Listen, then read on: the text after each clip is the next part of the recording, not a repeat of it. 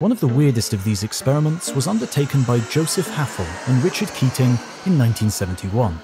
Their equipment was a series of very accurate cesium clocks and a set of jet plane journeys that completely encircled the Earth.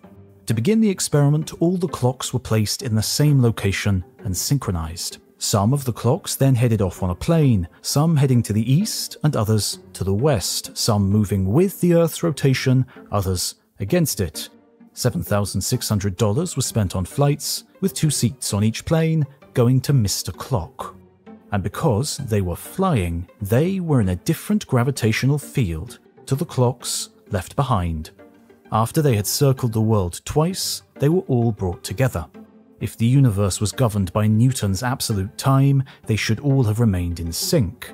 But if Einstein was correct, relative motions and spacetime curvature should have de-synced them. The experiment was run, and the clocks were reunited. They differed by a few hundred nanoseconds.